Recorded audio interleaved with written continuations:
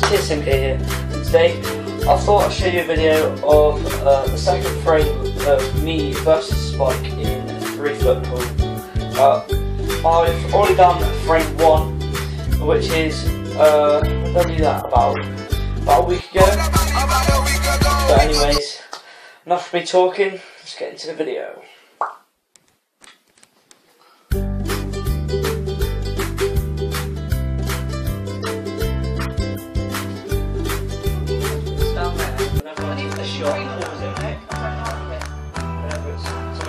So after winning the toss, I broke. Didn't put anything though. It then came to Spike's first turn and tried to put the green to middle pocket and wow mate. Wow, I didn't do much better. So after that horrific shot from me, Spike had 2 shots and did this. Wow. Oh dear.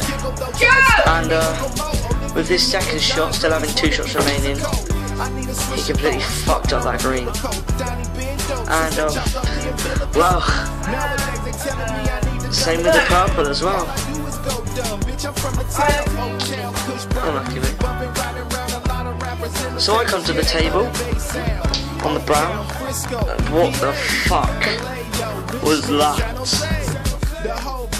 Anyways, Spike had a shot, another chance that he did not take, and I come back to the table and easily put that brown into the middle pocket.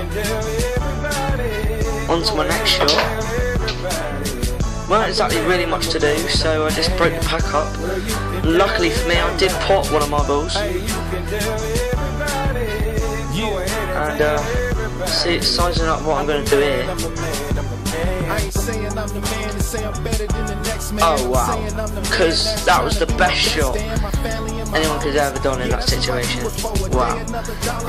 Here Spike actually does pot the ball into the bottom corner. Yeah, good pot that was. And successfully puts that one as well. And successfully puts that one as well. And that one. Dear me. But luckily that did not last. And completely fucked that up. Nearly put one of my balls. And yeah, we don't need to talk about that. Spike had another chance. He seems to be at the table for the whole match here. And he just tries to clip that red position. But with me at the table, I put that purple into the bottom corner,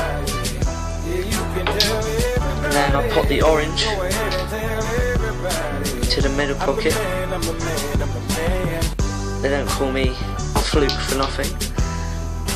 And then, yeah, my middle name was confirmed as Fluke right there.